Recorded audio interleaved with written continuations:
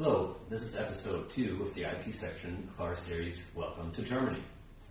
After having talked about patents in the last episode, let's discuss the more elusive trade secrets, often but not always a precursor of a patent application, or an alternative to patents if one wishes to avoid the publication of a development or invention that is required when applying for a patent.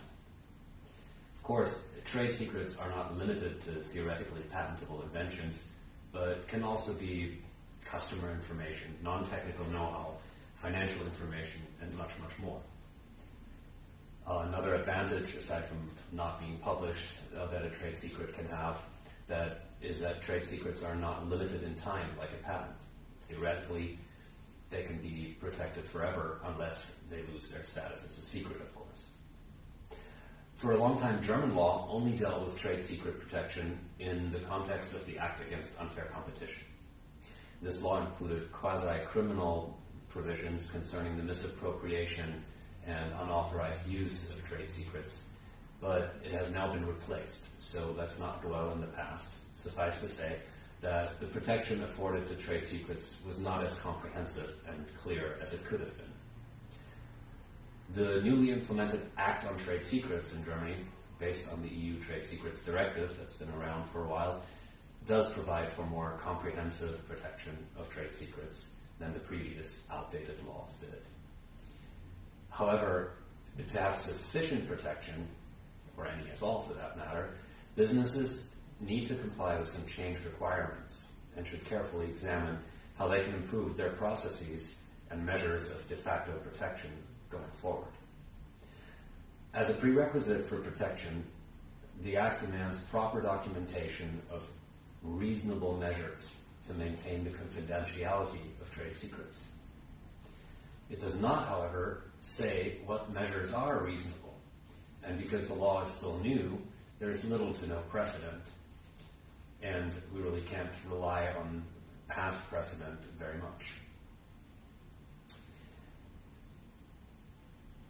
It seems safe to say that stringent confidentiality provisions in agreements with employees, customers, suppliers, and really any other partners that get access to trade secrets are one of the things that any reasonable business should have in place as part of the bare minimum of reasonable measures.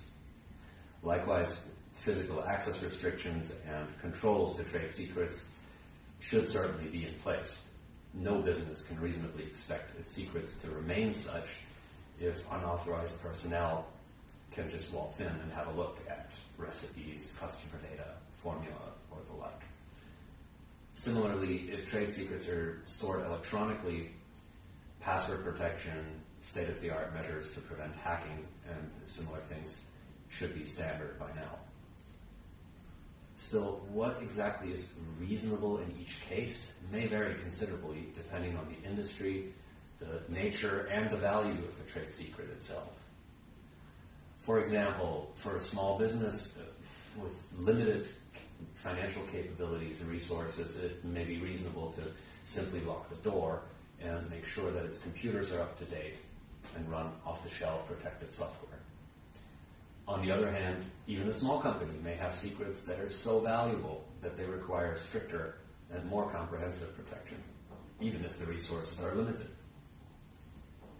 If a multinational company with multiple production facilities, research facilities, and extensive integrated IT infrastructure, on the other hand, had only very basic secrecy measures, that would certainly not be reasonable, probably irrespective of the value of the individual trade secret. Also, speaking of value, a trade secret that is extremely valuable, think for example the recipe for Coca-Cola, it can reasonably be expected to be subject to much more stringent protective measures than a simple trade secret with lower value, such as maybe price calculations or agreements with the logistics provider. It's obviously very difficult to generalize and categorize what is reasonable under which individual circumstance.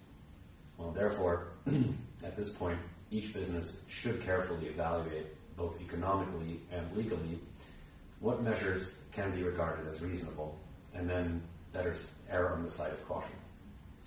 In order to do so, and to ensure the continued protection of trade secrets, it's imperative to first take stock of those protective measures that are already in place, and then identify room for improvement. Another notable point in the new law is that it expressly permits reverse engineering.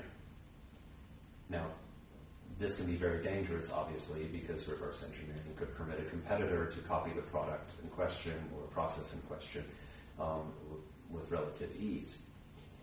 And since it's expressly allowed, there would be no recourse. However, there's an easy fix, contractually prohibiting reverse engineering, because the law allows for contractual prohibition. But of course, such an easy fix still needs to be implemented, and not only in future agreements, but it may also be necessary to amend already existing agreements or enter into appropriate side letters to ensure that no reverse engineering can occur. The Act also affects what provisions are appropriate in employment agreements, and in that context contains provisions concerning whistleblower protection. However, this will be the subject of a separate video, as it concerns employment law much more than intellectual property. Again, thank you very much for your time and attention, and I'll see you for the next episode in the IP section of Welcome to Germany.